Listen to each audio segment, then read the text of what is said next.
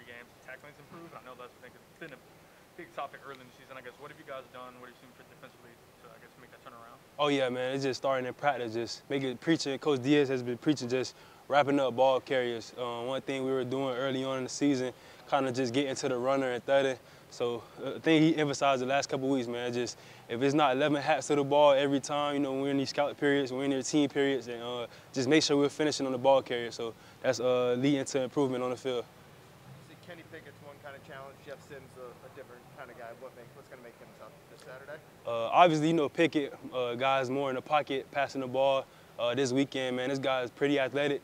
He gets out of the pocket and he makes things happen. So kind of got to keep him bottled in, kind of change up our rush plans, run some games to mix it up front, and try to challenge these guys to, you know, to throw them off balance. I know you guys, it seems like you've been kind of happy with the pressure you've gotten, but obviously haven't gotten the home for as many sacks probably as you want. Is a guy like Jeff Sims, who's so mobile, like does it change the way you guys kind of rush and focus more on contain than necessarily getting down the backfield? Well, you still have to approach the rush with the same mentality, you know. You don't want to change anything up, but most importantly, man, once you get there, you got to wrap up and you got to target low. Make sure you targeting the upfield shoulder. That's the thing we've been preaching kind of in the meeting rooms. Think for improvement that we've been looking for. So when you get there, you just got to finish them.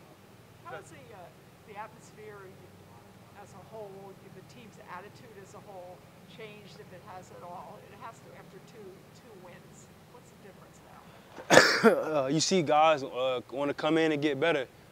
You know, we're not satisfied at all. Guys still want more. This team wants more wins. These coaches want more wins, and we've kind of been on each other that we can't get satisfied in the locker room. So, you know, we're coming to work with the same mentality, get better each week, and finish the week with a dub. What are the two freshman safeties back there? Obviously, first time starting together. What did you think of the way they handled themselves? Just for those guys being so young and the way they're performing, you know, it's great to see that they're picking up things on the fly. They're adjusting to new schemes each and every week. They come in, they work, they're eager to learning. In the meeting room, they're on the edge of their seats trying to get better. So it's a great thing to see, and you know the program is heading in the right direction. We just talked to Cam like right before you, and I know people like talk about his football IQ a lot. Just does that kind of stand out to you? That guy there is very smart, very special when it comes to breaking the game down mentally. So it's pretty awesome to see at a young age.